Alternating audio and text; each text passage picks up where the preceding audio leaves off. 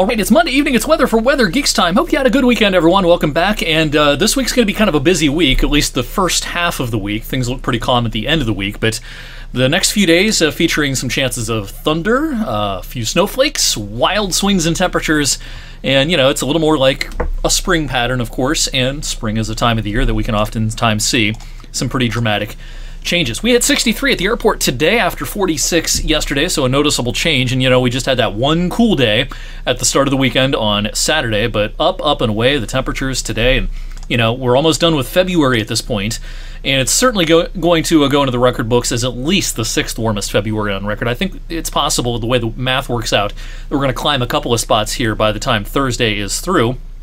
And we add up all the numbers, we may end up around the 4th warmest February on record. Right now we stand at almost 8 degrees warmer than the average, and, you know, I'll tell you, I didn't see any other meteorologist who saw this coming. The winter forecast really crashed and burned this month, that is for sure. A warm February was not on the menu for this winter season with the kind of setup that we had with El Nino and some of the analogs. You know, it's really hard to find a warm February in this kind of a setup in the past. Anyway, back here in the current time frame, what a day we had across the middle of the country today. Records falling all over the place. Dallas hit 90 this afternoon, 85 in Dallas-Fort Worth at this early evening hour. And look how far north some of this warmth is getting. I mean, it's in the 70s as far north as Omaha. Chicago's at 66, St. Louis well up into the 70s at this early evening hour. So yeah, some pretty remarkable warmth heading off to the north.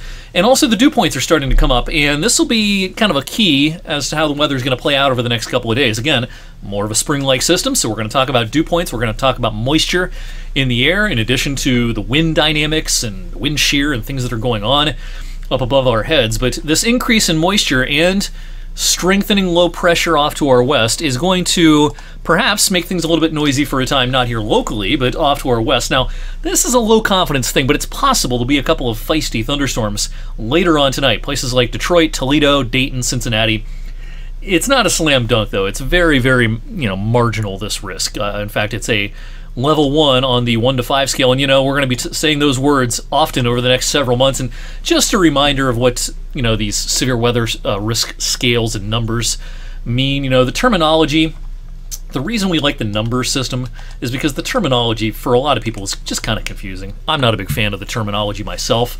But you go 1 to 5, and that's a little easier for people to digest. Now, in eastern Ohio and western PA, we're in a marginal risk, a level 1 risk of severe weather, on average about 30 to 40 times per year. Slight risk, the level above that, we cut the number in half. It's about 20 to 25 times per year. And then once you get up to level 3, 4, and 5, it becomes much more uncommon around the Youngstown area and into western Pennsylvania. Enhanced risk level 3 a couple of times, a few times a year on average. I think we had 3 last year.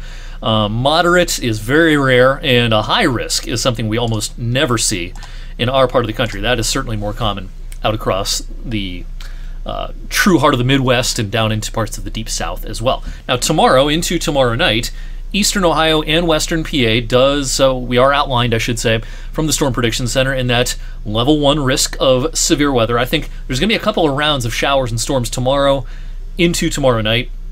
And while the risk is overall much, much higher, I think, off to our north and west, closer to the area of low pressure where the atmospheric dynamics will be better. Places like Fort Wayne, Grand Rapids, Detroit, Toledo, Lima, Indianapolis, places like that. Around Youngstown, you know, I can't rule out a couple of feisty storms, especially tomorrow night. Now, tomorrow morning and midday's round, there could be some hail in that. I think there's a somewhat higher risk of not only hail, but maybe isolated strong winds and a really, really low end but non-zero tornado risk tomorrow evening with the second round. And it's probably late in the evening. It might even stretch past midnight. You know, my initial window here, 9 p.m. to midnight, depending on what the latest high-res models do this evening. I might shift this forward by a couple of hours so it's more like 10 p.m. to 2 a.m. or something like that. This is when, you know, there's going to be some pretty strong winds up above our heads, and a couple of rounds of showers and storms are going to try to move through. So, you know, it's a low-end risk for severe weather, but it's something that certainly can't be ruled out. And again, I think this comes in 2 waves. One morning and midday on our Tuesday, and then the rest of the afternoon and early in the evening should be pretty quiet across our region. And as we go into tomorrow evening, showers and storms will start to bubble up again off to our south and west. Now again, the model here at 8 p.m. is not showing much out here in that slight risk area, but I think it'll try to become more active. This is going to be the sweet spot out here where our low pressure system, where our warm front and cold front are all in pretty close proximity. We don't have that set of ingredients necessarily in eastern Ohio and western Pennsylvania. But yeah, tomorrow night could be pretty noisy off to our north and west, and even around here, I can't rule out a gusty storm or two with those risks that I outlined. Everyone should get wet, though, around midday on Wednesday. This is with our cold front, and this is a doozy of a cold front. This is going to bring a line of showers and gusty storms, probably late morning, very early in the afternoon. It probably ends pretty quickly between noon and 2 p.m. And then as the cold air wraps in, there might even be a snowflake or two by the end of the day. Don't think the snow is really going to add up to much. Then high pressure builds in for Thursday and for Friday. This is going to be a dramatic change around midday on Wednesday. We'll start out the day not far from 60 degrees. But right around 11 o'clock, noon, from west to east, you're going to see those temperatures tumbling quickly. And so we're going to go from lower 60s to lower 40s in just a few hours. And again, by about sunset Wednesday evening, not going to be surprised if we have a couple of snowflakes meandering around. In fact, I think we'll plummet all the way down into the 20s overnight Wednesday night into Thursday morning. But, you know, this has been the theme, and we just had one of these quick cold shots at the start of the weekend. It's going to be another quickie. I mean, we're just 3 degrees below average on Thursday, and then we're right back above average Friday afternoon. What a first weekend of March it should be. A mix of sun and clouds Saturday, mostly sunny Sunday, into the mid-60s, and probably the warmest weather that we've had so far this year is coming our way for a day or two early next week. A week from today, not going to be surprised if some thermometers touch 70 degrees. All right, real quickly, before we leave you this evening, I posted this on social media earlier. Hopefully by now you're starting to think about your plans for the eclipse on April the 8th. I've got my Eclipse Glasses already purchased. I'm wearing a pair. You can find these just about anywhere. They're not going to look exactly like I have here. Some of them are made of cardboard, some other materials, but you can find them all over Amazon. Even some local brick and mortar type stores are going to have these, and they're inexpensive. You're going to spend a few bucks on these, and you know, you just want to make sure that you're getting something that's certified by NASA, that's rated for eclipse viewing. Welders' glasses and things like that are not good enough. You need something that will enable you to look directly at the sun. And I went outside this afternoon and took these for a spin, just because I hadn't used them yet for this event.